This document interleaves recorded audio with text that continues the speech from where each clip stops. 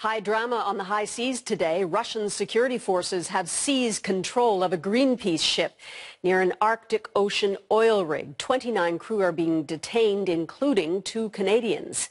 The incident happened in the Pechora Sea off the northern coast of Russia, and the CBC's Jean-François Belanger has the story.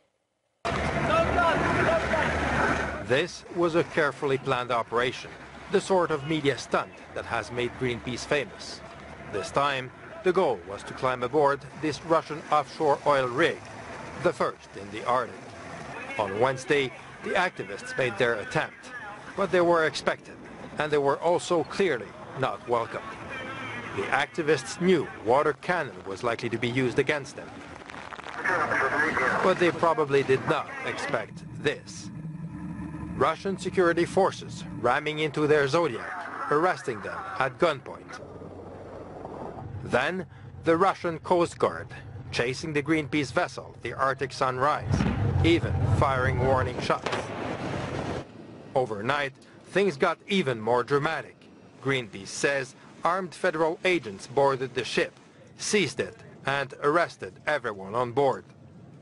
Russian authorities say Greenpeace crew was aggressive and took provocative actions. Accusations of piracy and terrorism are now being considered. In terrorism? They went too far. In Moscow, Greenpeace staff is now trying to organize a legal defense. We didn't expect such inadequate, unproportional reaction. It's not terrorist attack. So we did do it openly. We do it non-violent manner.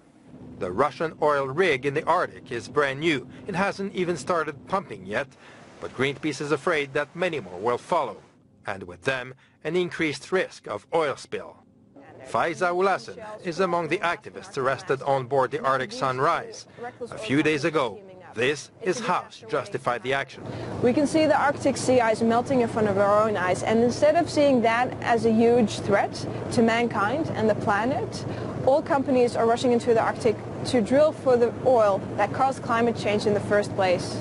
The tough reaction of Russian security forces could actually help draw attention to the environmental risks of drilling in the Arctic.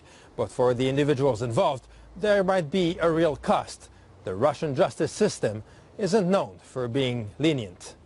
Susan? Thanks, Jean-François.